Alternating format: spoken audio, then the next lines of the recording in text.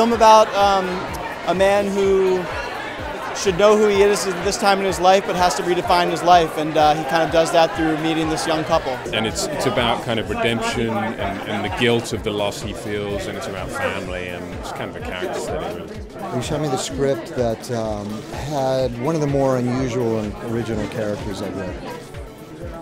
And I can't really describe him. You're going to have to see the movie. Getting to work with Richard was really amazing, and he's such an icon, and getting to know him and work with him was so inspiring, and getting to know Theo was really fun, and Andrew Renzi, the director, is amazing. It's an exciting sort of thriller drama and has some comedic elements, so I think it should be a good screening.